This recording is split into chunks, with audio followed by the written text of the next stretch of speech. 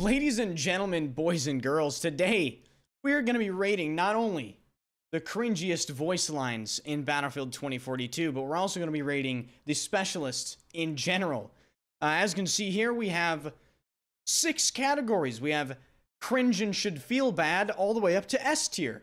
And we're going to be going through each and every one of these specialists and then switching over to rank the voice lines in a separate one I have set up. So, if you like this video, hit the like button. And without further ado, let's get right into it. Let me know in the comment section. Do you want to see more videos like this? I might do a map tier list video, and that video should be, well, we'll wait to see when I make it. So, right off the bat, we're just going to go in order of the specialists listed here. So, Angel, right off the bat, S tier specialist. He's insanely broken in the game's meta right now. He has unlimited armor, unlimited ammo. The fact that his gadget allows him to replenish himself with ammo and armor, allows him to equip his second gadget with heals. He's one of the most versatile characters in the entire game because he can switch whatever loadout he wants to whenever he wants. Angel is an S tier specialist. Now, his voice lines, we'll get into that a little later. Sundance. Sundance, I would put Sundance in the high B to low A tier category. She's kind of a very specific specialist to bring out. You don't really use Sundance on infantry maps without height. She's very, very good at crossing, like, very long distances with height that you can jump off of and use. She's very versatile when it comes to her grenade ordnance and stuff like that. Spawn beacon placing, all that type of thing. I think Sundance is a low A tier, high B tier specialist. We'll keep her in low A tier for now. Dozier. Dozier's a D tier specialist.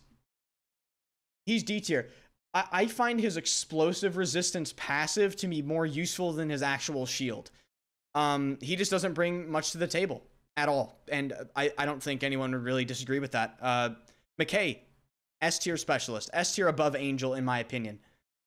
McKay is the ultimate mobility character in this game. He offers things that other characters quite simply cannot do.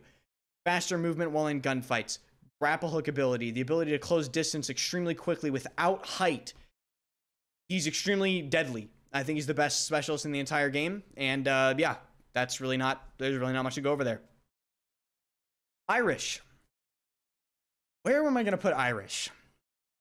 I think Irish's walls present an interesting gameplay situation. Like, he can provide cover where characters other than him cannot provide cover. He also spawns with armor, and he replenishes armor off of ammo packs on the ground from fallen enemies. I'm going to put him in B tier for now. I think he offers enough to where he is good to play. I don't think he's as good as the other specialists above him, though. Boris. Cringe and should feel bad tier. I don't even really need to go over why, but since this is a video, I will go over why. Boris encapsulates everything that you should really not have in a specialist. Boris players are just very strange. It cultivates an extremely bad meta in the game. Camping next to a turret in a corner. Relying on a wall hack from your turret to actually know what's going on. It really does detriment gameplay. And he's in cringe and should feel bad tier. And I'm not going to argue about it. So there it is. Casper. Casper, I'm debating D or C tier. I think he's more useful than Dozier with his drone at the moment. We'll keep him in C tier for now. His passive ability that allows him to actually feel or sense if people are around him could be good if you're more of a intermediate player that is kind of struggling with awareness. It could give you that anticipation you need to win the gunfight, and his drone actually does help your team out quite a bit. So I'll keep him in maybe high C, low B. We'll see if I move anything around here. Mr. Rao. So Rao's an interesting specialist because I think if you're talking about a specialist role, right? Rao actually serves a pretty interesting role within the specialists. He's probably one of the best anti-air specialists in the entire game. If you hack an air vehicle and then carry a Stinger missile, I mean, that's one of the deadliest combos in the entire game. But is it good enough to put him in B or C tier? Because I don't really think Rao brings much else to the table. I'm going to put him below Casper. But if we're talking about anti-air, I think Rao is S tier for anti-air, in my opinion. Are there anything else? I don't really see him. I put it this way. I don't think I've killed a single person with Rao. So, yeah, I don't know. Pike. Pike, believe it or not, in my opinion, Pike's wallhack ability is actually worse than Boris's turret. Because Boris's turret is Pike's wallhack, but constantly running, and it can detect people from longer distances, and it shoots them. So Pike is actually not as good as I thought she would be. In my opinion, though, she is still better than Casper and Rao for infantry. Definitely better than Dozer. I don't think she's as good as Irish, though. I think I would prefer Irish's passive over her active ability for the wall hack. Because I already have my own wall hacks, right, guys? Reddit would think so. I'm going to put her maybe tied with Irish. Last but not least, Maria Falk. Maria Falk is... I don't know if I should put her in S tier.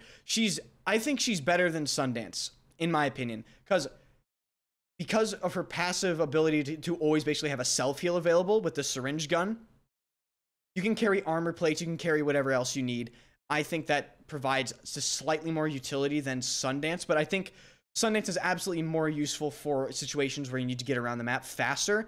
I believe Maria is also the only specialist in the entire game that revives people to full health.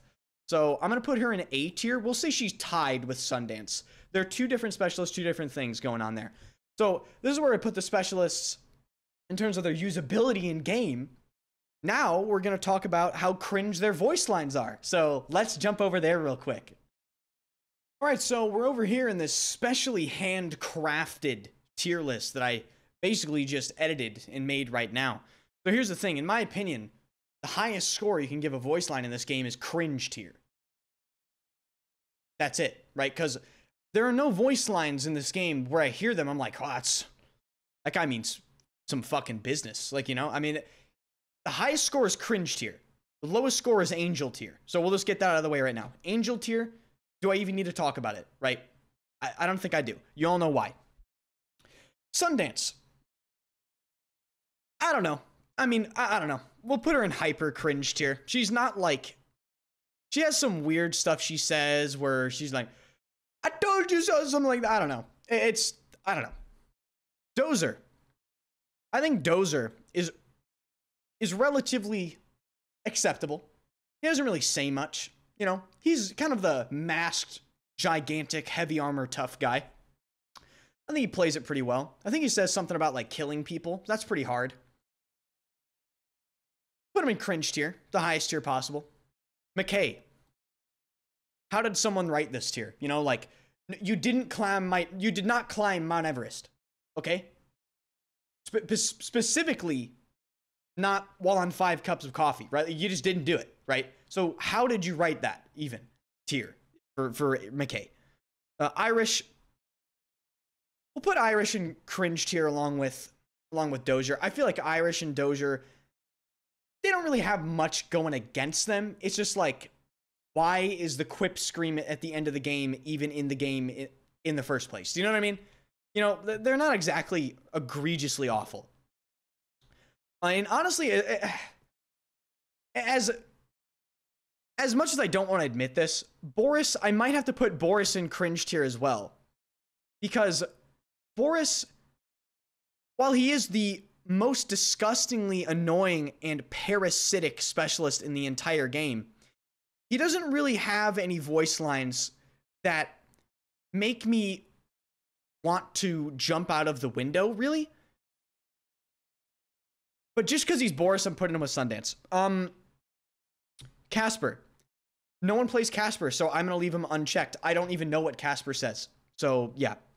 Rao's kind of like that guy that you meet at, like, an internet cafe, and he doesn't really know he's socially awkward, so he just says some weird shit. So we're putting him in mega cringe tier. I don't know. Get a grip, right? Pike. Sorry about that. My recording died. Let's go over Pike. just again because I just did it, but here we go. So we determined the Casper. No one plays him, so I don't even know what he talks about. Pike says really weird shit like, "Oh my god, guys, I'm so proud of you," and "Oh, we did it," and "Oh wow, we're so good," and mega cringe. We're putting mega cringe here. And last but not least, Battlefield's favorite grandmother, Maria Falk.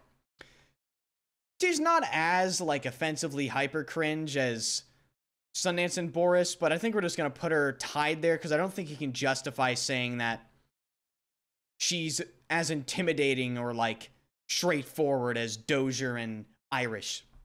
So that's how I'd rate Battlefield 2042 Specialist and their respective voice lines. Hey, I'll link the tier list in the description. You guys do your tier list. Let me know what you guys think. Make sure to comment down below, like the video, and hit the subscribe button for more content. I might do a map tier list montage on the way soon. Not soon, but I just want to let you guys know that it is in development. Quality takes time, okay? So I'll see you guys in the next one. Again, subscribe to the channel if you enjoyed the video. I will see you guys later.